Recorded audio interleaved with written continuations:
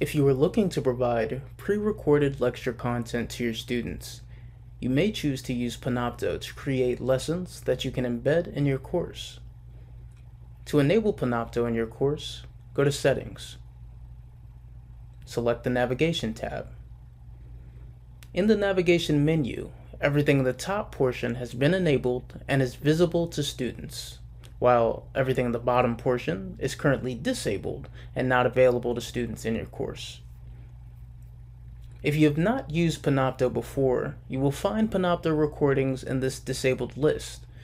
You can enable Panopto recordings by clicking and dragging it up to the top portion, or by clicking the three dots next to Panopto recordings to get the Enable drop-down option.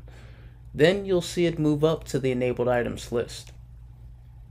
Remember to scroll down and press Save to retain your changes.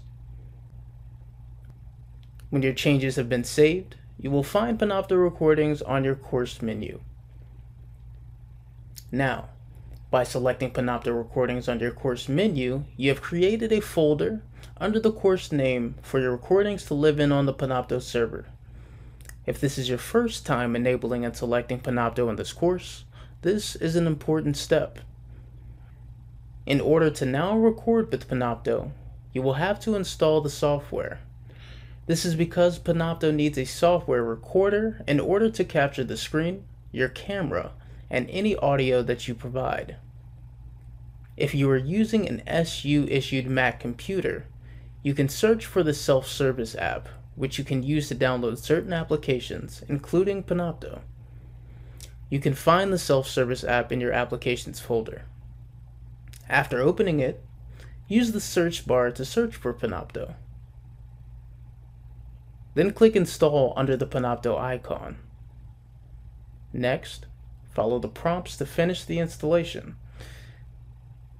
If you are not using an SU computer, and instead are using a personal computer, you can still download Panopto by selecting the Create button within your course. After next selecting Record a New Session, the Windows and Mac installers for Panopto will be available to download directly from this menu. If you already have Panopto installed, you can simply select Launch Panopto and open the Panopto Recorder. You can also launch the Panopto Recorder by selecting Panopto from the Applications folder. If you open Panopto this way, you'll need to sign in. You should be prompted to sign into My Classes Canvas. By doing so, you will have access to all of your My Classes folders to record or save your Panopto videos into.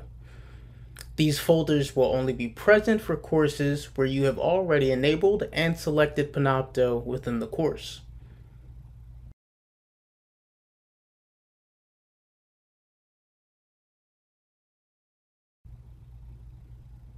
Select Create a New Recording to get started. Make sure the correct folder is selected. Then go ahead and change the title of the recording to match your lecture or the topic of discussion for the video.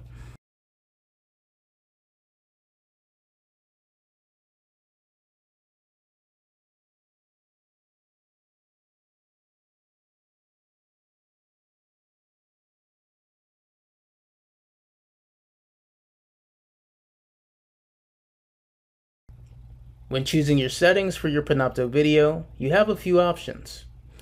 You have both primary and secondary sources to choose from.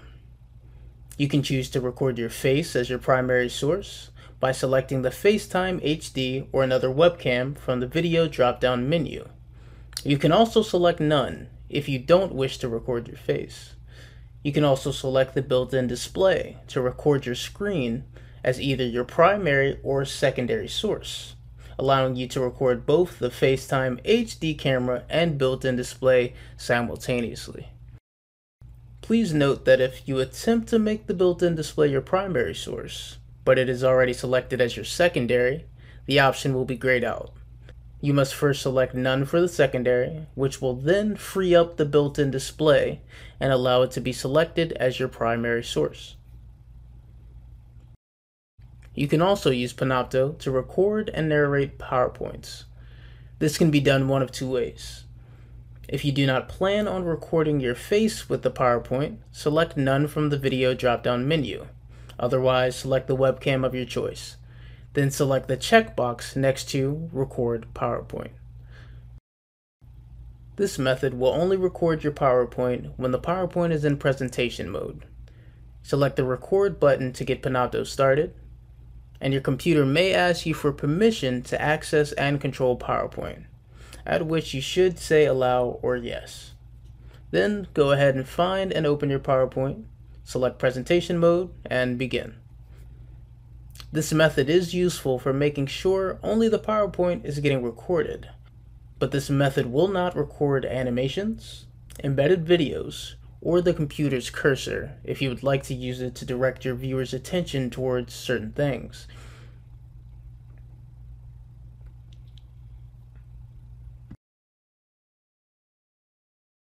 If your PowerPoint does include one of these things, you should avoid selecting the Record PowerPoint checkbox and instead select the built-in display as one of your sources. After selecting your source, you will select the Record button, minimize Panopto, and open your PowerPoint. You can then go into presentation mode and begin to narrate.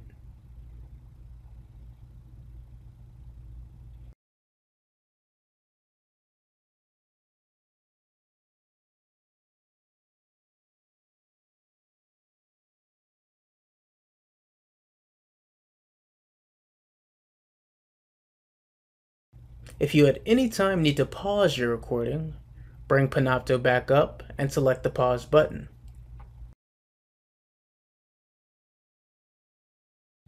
You will notice that the timer for the video keeps running. That's because Panopto continues to record when you pause, in case you forget to hit the resume button when you return. These recordings are not automatically placed in your final video, but can be added by use of Panopto's editing feature. When you are ready to resume, select Resume.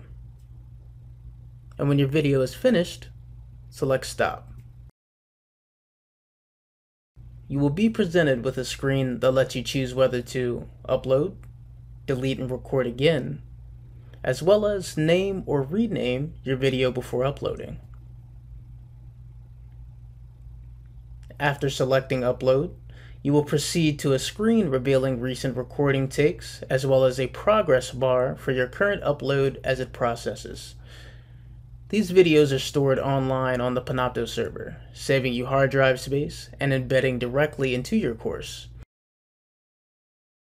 By returning to My Classes, you can see that the video has made it to your course.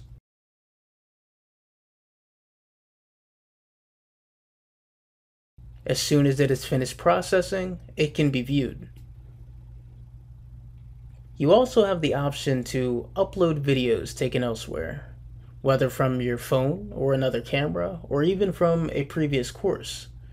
By selecting Create, and then selecting Upload Media, you can drag and drop files or select the Choose Files icon to search your computer and upload your video content.